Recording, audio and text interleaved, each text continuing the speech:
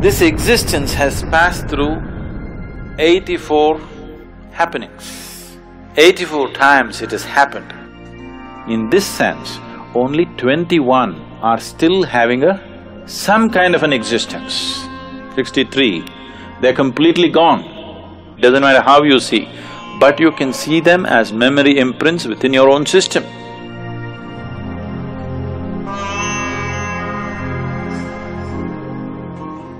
"84 is a significant number today in our lives, whether we are aware of it or not. Why 84 is significant is, this existence has passed through 84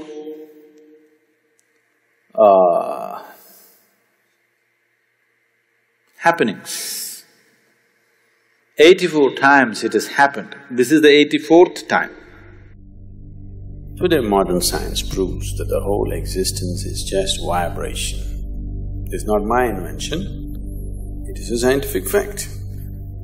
Where there's a vibration, there has to be a sound. Yes? Is it okay? I'm trying to go logically step by step. There are other ways to go. Just with this I can make you know it in a different way. But we want to go step by step. Where there's a vibration, there is bound to be a sound, is that so? So, you're not just a vibration, you are a sound, a noise, rather. Those who are making the sounds and those who are not, all of you are just one piece of sound. This is what modern science is telling you. And somewhere way back, somebody told you, first there was a word, and the word is God. You know, they told you a long time ago. A sound is a word, isn't it? A word is a sound, rather. Right now if I say yes, because you know English language, you are attaching a certain meaning to it.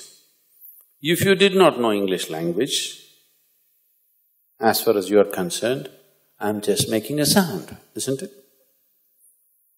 Because you don't know their languages, you are thinking they're making some crazy noises? No, they're saying something.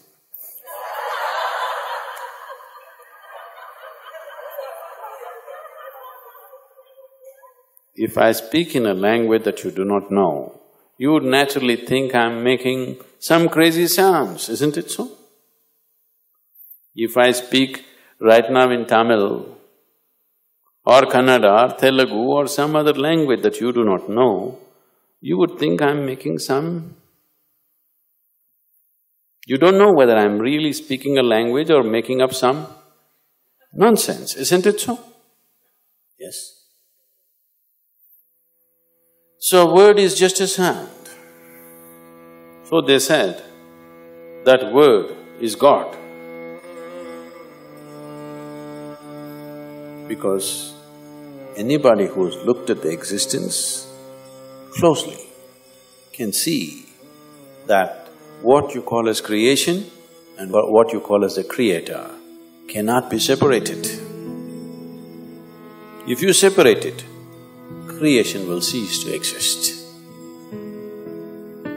Unless it's constantly supported by the source of creation, not for a moment can this creation process go on. Because creation is not a done thing, it is an ongoing thing. Yes? Are you an ongoing thing or you're a done thing? I hope you're not a done thing. You're an ongoing process. Without the involvement of the source of creation, how would the creation be an ongoing process? It is constantly involved. It cannot be separated. So it is because of this, they said, first there was word. That means, from total, unmanifest existence, when it began to manifest, the first thing that happened was sound. Even the scientists agree, it was a big bang. A bang means a sound, right? In India, it's very beautifully expressed. The first and only one god who existed in that part of the world was Rudra. Rudra literally means one who roars, a roarer. So why they called him Rudra is, that is the beginning of creation, because it's a roar. The scientists call it a bang. Now, the scientists are withdrawing that bang theory, that one big bang theory, and they're saying there were a series of bangs. So one very popular physicist right now, who's written very popular books, recently he wrote a book, I didn't read this, I met him he wrote a book called Endless Universe. Yes, Endless Universe. Always science has believed that everything has a beginning and an end. Now physicists are talking about an endless universe. The yogic system has always been talking about an ever-expanding universe. For the first time, top-level physicists are beginning to recognize that there is no beginning and an end, it is an endless universe. It is a popular theory going on right now among the scientific community that universe may be endless. So when I was in conversation with him, I asked him, is it possible that it was not a bang, but it was a roar, a continuous roar? He thought about it, he looked at many things and then he said, it's possible. Maybe it was not just a bang, it was a roar. It didn't happen in one instant, it roared for a certain length of time and slowly creation began to happen. So the first form, the first god was known as the roarer. Rudra means the roarer. So I asked, how many times do you think he could have roared? He said, we cannot say. We cannot say because we have no way of knowing how many times, but obviously he's roared more than one time. Then I said, someday if your research takes you there, keep this as a guide point. He has roared 84 times. He asked, how do you know? On what basis are you saying? I said, by looking into my system, I'm saying, creation has roared 84 times. And it will roar further, many more times. A maximum of 112 times it will roar. When it roars the last time, then there will be no beginning and end, it'll be a perpetual creation. That's too far, but I told him, you hold this 84 as some kind of a guidepost and you have machines and mathematics. I didn't learn 1 plus 1 how much. You learned all those things, you work on this someday. Someday if you arrive at a number, you will arrive at this number, it will be 84. How is this possible, he asked. I said, see, if you cut a tree today, people look into the rings of the tree and talk about, in the last 1,000 years, when a drought happened, when excessive rain happened, when a fire happened, everything, right? If you cut into this system with your awareness, the very history of this creation is written into this one. 84 times the creation has rolled. We are in this 84th roar. What has happened as a result of that 84th roar is where we are. Out of the 84 creations that have happened, 83 have happened, this one is happening. Out of these, as creation is happening, ongoing, the dissolution also is ongoing. So the dissolution process started for some creation and they started dissolving and dissolving and dissolving. Out of this, only 20 are still in the process of dissolving, in different levels of dissolving. The others are completely obliterated. Except you can look at them in your awareness, looking at this creation, because in some way it contains the residue or the experience of all that.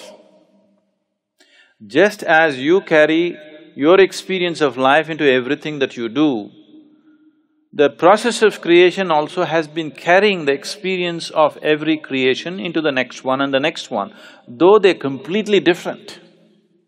Though they may be completely different. Say, you went to school and played soccer, and that was 25 years ago. Now suddenly it happened, you were 45 years of age and a burglar entered your house.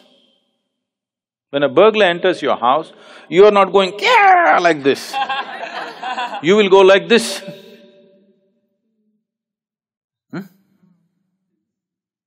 Because your soccer game, suddenly something that you have completely forgotten, somewhere it is there in your system, it pops up. You kick the burglar like a soccer ball, not like a karate cake or a kalaripaitu cake or something else. So the experience, you might have played soccer just for a month, maybe 3 months. But that experience, somewhere the residue of that experience is still ingrained in you and it finds expression somewhere else in a completely unrelated space. This is the way you're growing all the time. This is what we're calling as karma. So this is the individual karma, what we're talking about. But there is a universal karma, there is a karma of the creation itself. Because creation itself is a karma, isn't it? The act of creation, is it not an act? Act means karma, it is a karma. The residue of that karma is always moving into the next phase of creation and the next level of creation. Like this, totally 84 creations have happened, or 83 have happened, 84th is on. In that, the older ones have managed to completely dissolve, they only exist in terms of experiential imprint in the next one, but they don't have a living status. But the 20 behind this are still having different levels of living status. Some are become very, very wispy, some are little stronger, some are little stronger, some are almost real, like this. They're almost like this, but they're in the process of dissolution. Their active process of creation is not happening, that's all dissolution means. See, right now what death means for you is, when you're a child, the number of new cells that you're producing, if let's say in a year you're producing 100 billion cells, when you become 35, it is dropped a little bit. When you become 45, it's dropped a little bit. When you become 55, it's dropped further. When you become 75, it's dropped further. A time comes when what you're producing and what is dying is more than what you're able to replace. So this is how old age is happening. Exactly the same process is happening with the creation. The dissolution is always happening. Even here, dissolution is always happening, but new creation is happening, so it's vibrantly on. That new creation dwindled and stopped. So over a phase of time, over a period of time, this just went down. Only dissolution started happening, and then after some time, only memory imprints are left. No living imprint is there. So in this sense, only 21 are still having some kind of an existence. The other remaining, 63, is it? 63, they're completely gone. You cannot see them anywhere, it doesn't matter how you see. but you can see them as memory imprints within your own system, because that imprint and that experience is still here. This one is the real thing. Everything else, in receding order, they're active. In this, there are two. In the current one, there are two. One is the physicality, which carries the memory of everything. Another is the source of creation, which is the basis of the future.